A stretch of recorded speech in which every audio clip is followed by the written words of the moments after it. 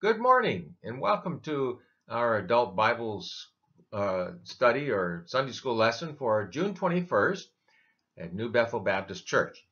Our lesson today is entitled Compassion Demonstrated. We're taking a look at the passage from Proverbs chapter 3, verses 21 through 35. First, I ought to say Happy Father's Day to all the dads out there. Uh, I hope you have a wonderful day. And as you apply the lesson that we're going to be talking about today, I'm sure it'll help you to have a wonderful year ahead. The fear of the Lord is the beginning of knowledge, but fools despise wisdom and discipline. That was the key verse for the study in the book of Proverbs. We looked at that a couple weeks ago. And I think it applies to the lesson that we're looking at today. When we live a lifestyle, walking with the Lord, uh, walking with Him and in enjoying God, it will help us to be wise. We will not be perfect, but it will help us to be blessed. We will be blessed if we walk with the Lord. We won't have a perfect life, but our lives will be blessed by God. The lesson today is entitled Compassion Demonstrated. The subtitle is Following God's Wisdom is Demonstrated in How a Person Treats Others. The first section is entitled Confidence Gained, verses 21 through 26. The better we know God, the more confident we will be in Him, or more confidence we'll have in Him. The second section, entitled Kindness Expressed, verses 27 through 30, talk about how we should be copying God's kindness in our lives so we show others kindness, just as God has shown us kindness in so many ways. The third section, Blessing Secured, verses 31 through 35, will talk about the result of walking with God. So starting off, confidence gained. Verse 21 and 22 says, My child, don't lose sight of common sense and discernment. Hang on to them, for they will refresh your soul. They're like jewels on a necklace. Some translations would translate that wisdom and discretion rather than common sense and discernment, or sound judgment and discernment. I kind of like the New Living Translation that says common sense, because there seems to be such a lack of common sense in our society today. And largely that's due part to the fact that people don't know the Lord. So they don't have common sense. They don't use wisdom in their lives. This is strategic instruction for children. So as parents, we need to be teaching our children to have common sense and discernment, or wisdom and discretion or discernment. Not only did Solomon teach this for his children, but God wants us to do the same. It's also essential for adults to practice common sense and discernment. We need to be practicing that in our lives as well. So it's a good lesson for us. Knowing God, walking with Him, will help to instill wisdom in our life. Wisdom. I mentioned earlier, I think last week or maybe the week before, that you can substitute the word Christ for the word wisdom throughout the book of Proverbs. Because really, Christ is the wisdom of God. We read that in 1 Corinthians 1:24. But to those whom God has called, Christ, the power of God and the wisdom of God.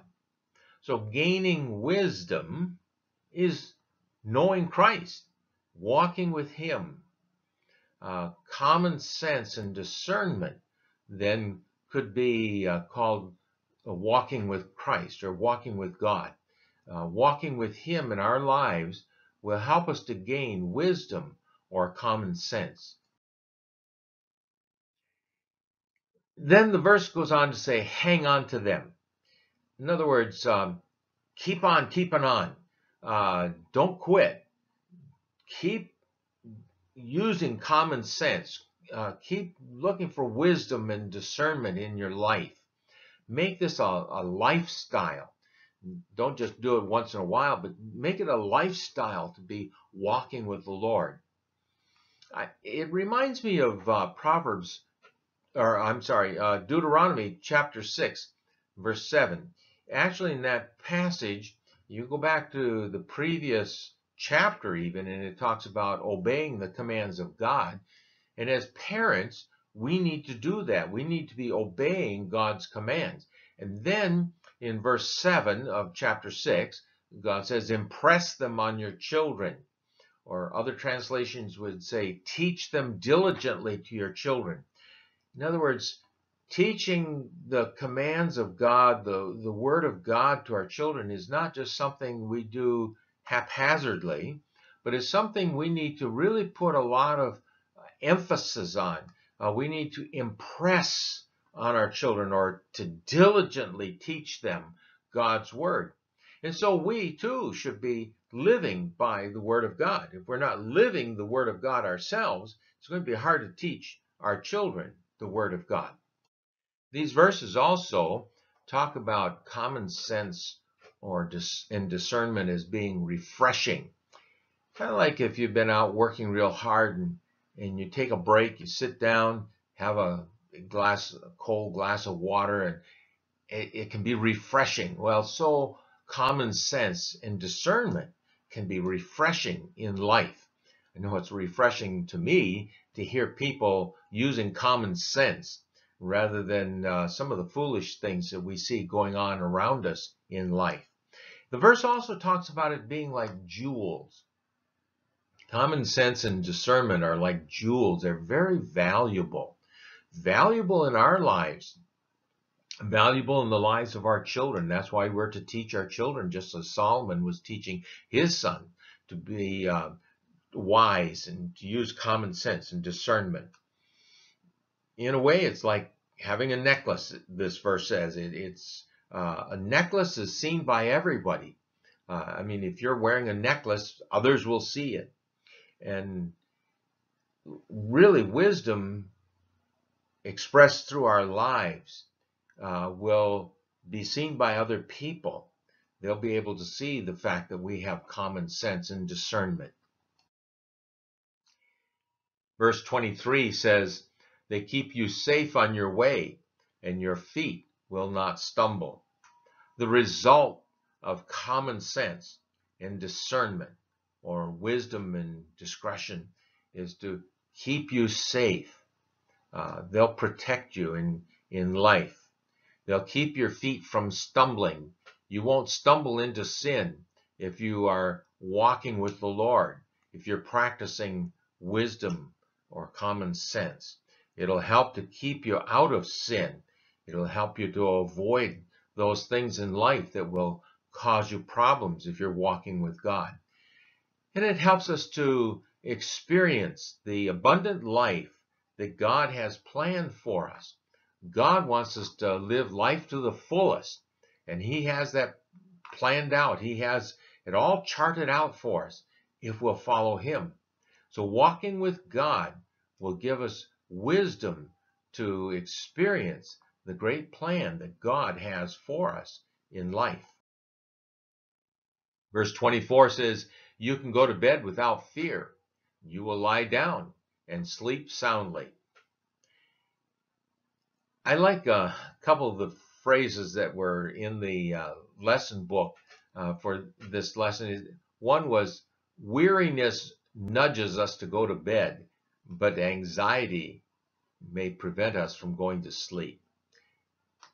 I'm sure you've experienced times like, in the evening you're tired and you're just weary and you want to go to bed and get some rest. And then you lay there and you think about something, some anxiety, something that you're worried about, rather than trusting God. If we trust God, He will help us to have good night's sleep. I know that's harder done than said. It's easy to say it. There was another statement in the book that said, trust in God allows us to lie down with peace instead of fret. And I thought, ooh, I need that. That is good. We can lie down in peace, not fret. We don't have to fret and worry if we turn our concerns over to the Lord. And these are some of the benefits of walking with God. Remember, walking with God that we talked about in verse 7. Really, the fear of the Lord is walking with the Lord, walking with God. And the result of that is being able to sleep well. In verse 25, we read, "You need not be afraid of sudden disaster or destruction that comes upon the wicked." The wicked are going to be judged. Sometimes they meet with sudden disaster. A wicked life will result in disaster even in this life. Sometimes the wicked seem to just go on and nothing ever happens to them. But they will one day have to stand before God in judgment. But we don't have to worry about judgment like the wicked do if we're walking with the Lord.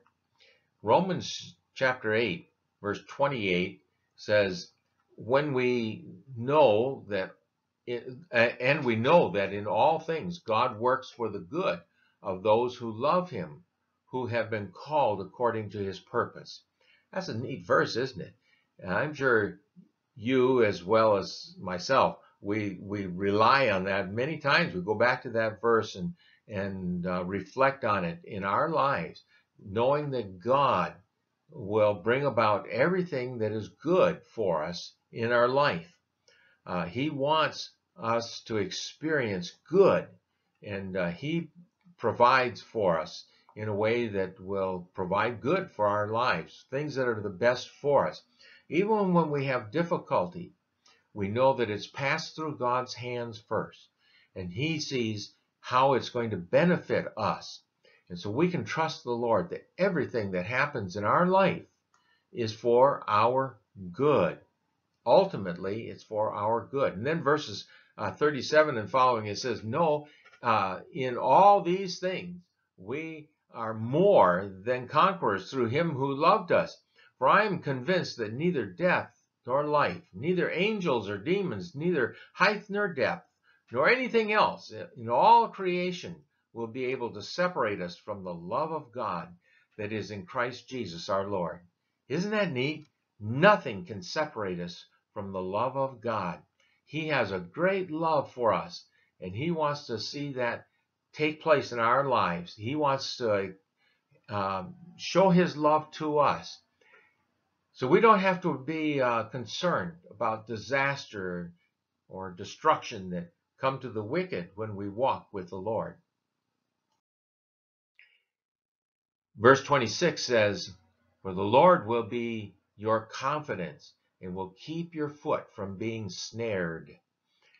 We have a lot of confidence in God if we're walking with him. As we get to know the Lord, our confidence in God grows. As we continue to walk with him, we continue to trust him more and more.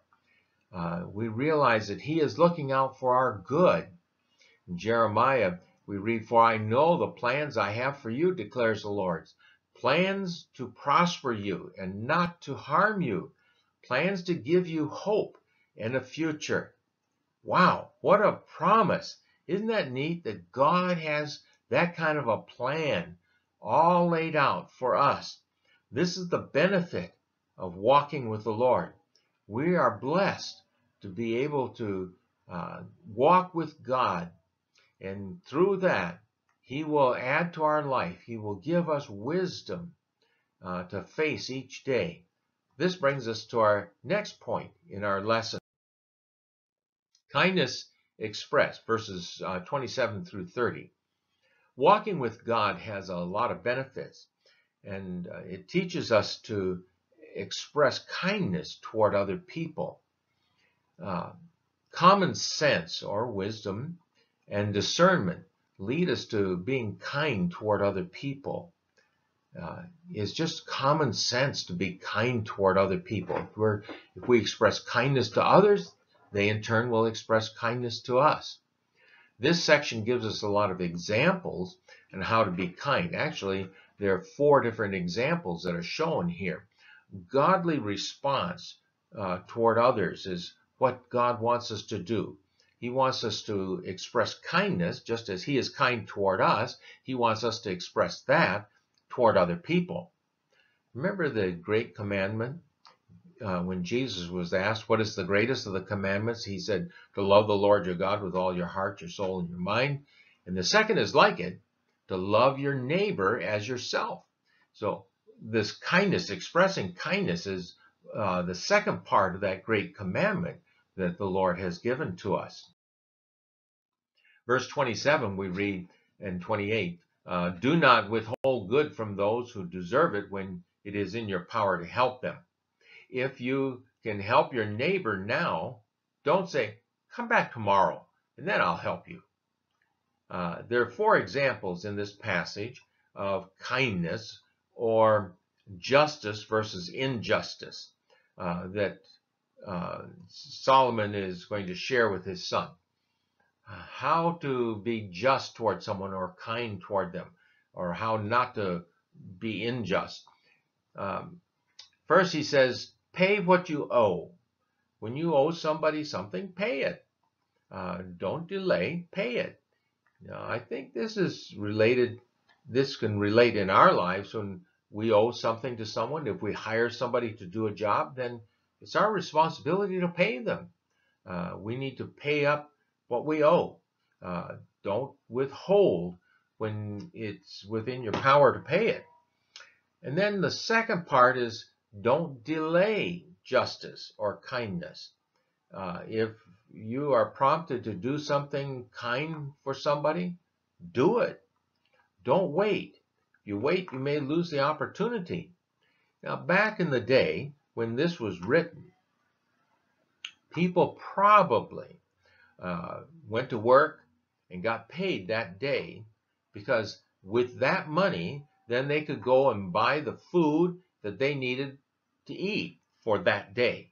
They didn't have a lot of surplus backed up like we have in our cupboards, but they would get paid on the day that they worked, and then they would buy the supplies that they needed to be able to feed their family for that day.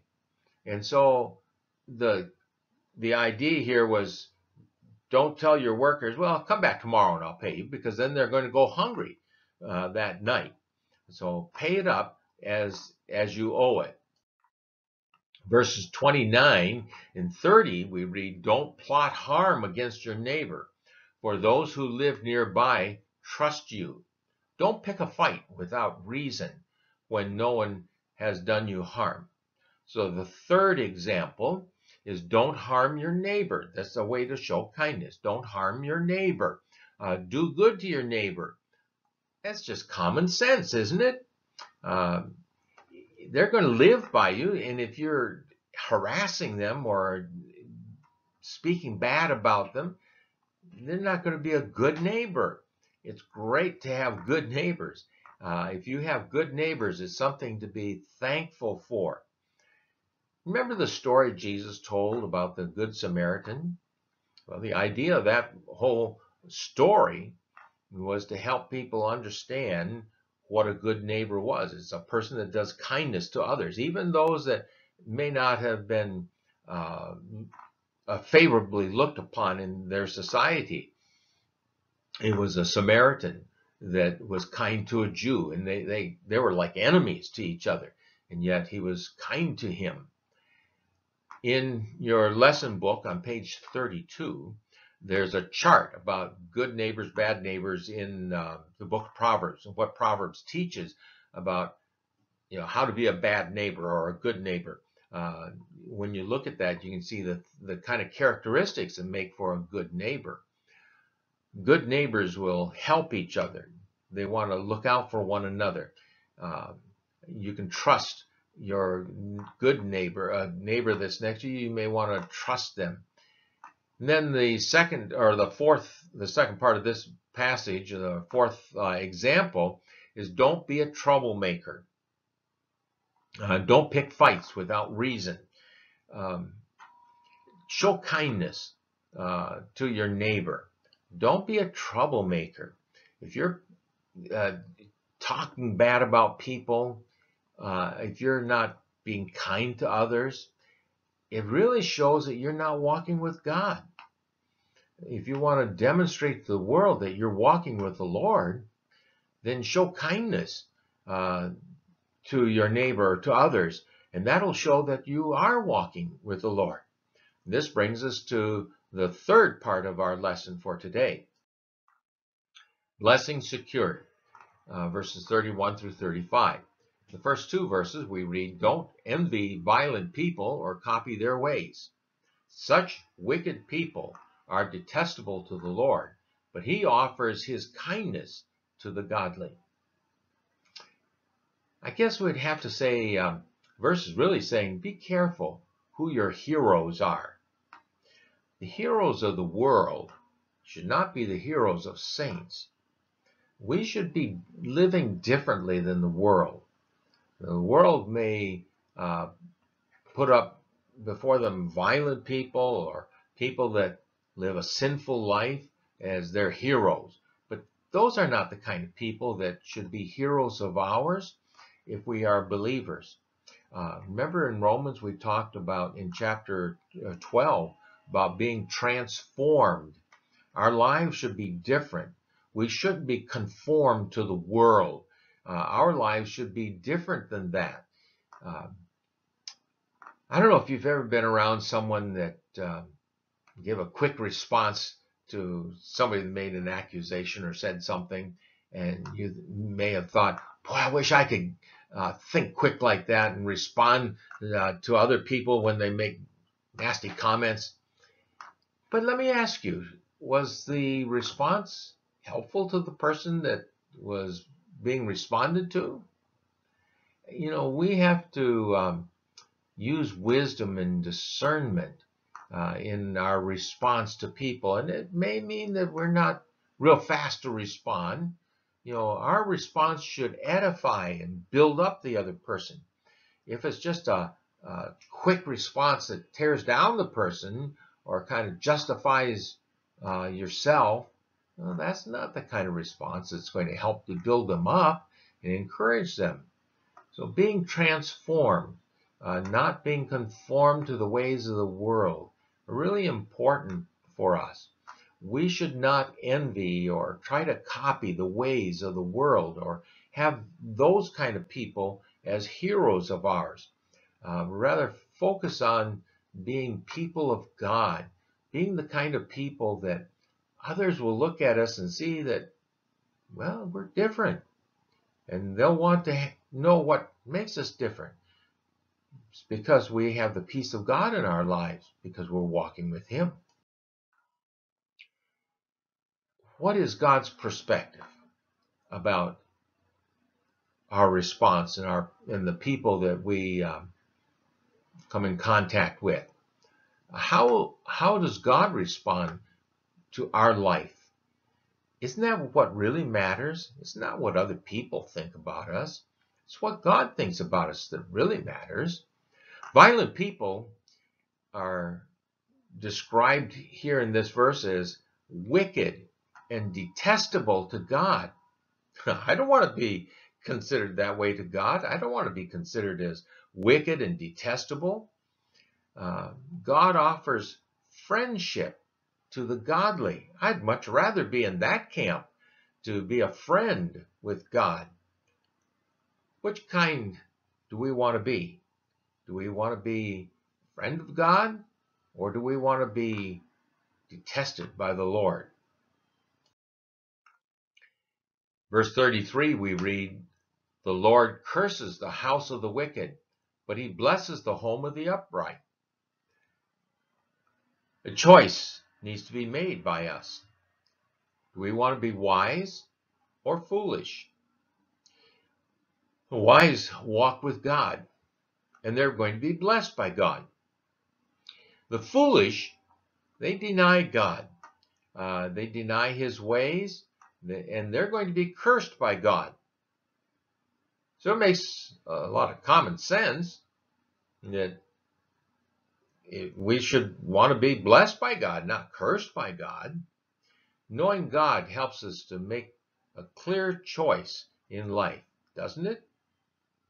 It's real easy when you really know the Lord and you're walking with God to want to be blessed by Him and not cursed by Him. Walking with God secures blessings. Verse 34, we read, "The Lord mocks the mocker, but is gracious to the humble. The wise inherit honor, but fools are put to shame." Here we get some more guidance about walking with the Lord. Being mocked by God or receiving His blessing. There's the choice. The wise inherit honor, and the fools are put to shame. Which do you want to choose? That's the choice that's before us. Do we want to walk with the Lord, or do we want to be put to shame? That's really kind of the essence of the lesson, isn't it? Are we walking with God, or are we choosing to be fools and go our own self-centered ways? This brings us to the application. Now, we've been talking about application all the way through the lesson, but really, we can sum it up saying that when we know God and His Word, the choice becomes obvious. We don't want to be cursed by the Lord. We want to be blessed by Him. Does all this talk about the blessing of the Lord and the benefits of walking with God, doesn't it encourage you to walk with the Lord? How about encouraging us to share God's plan with others? Like with our children or with our relatives and our friends and the people we work with. It should help us to want to, it should encourage us and help us to want to share God's plan with them so that they too can have the blessings of the Lord. Let's share God with our world by being compassionate, by showing kindness to the people around us. That will attract others to the Lord. Let's pray together. Heavenly Father, as we've considered this passage, we see that your plan for us is to have common sense and discernment in life, to show kindness to others, compassion to others around us, because those are characteristics of you, and we want to imitate you in our lives. Help us to be attractive to other people, to attract them to God, to you, that by the way we live, that they will see that you are kind and compassionate, and they'll see that through our lives. In Jesus' name we pray. Amen. Well, let me share a few reminders for you. Our service today at the church is going to be held at 11 o'clock. It'll also be online if you, for some reason, cannot attend the service.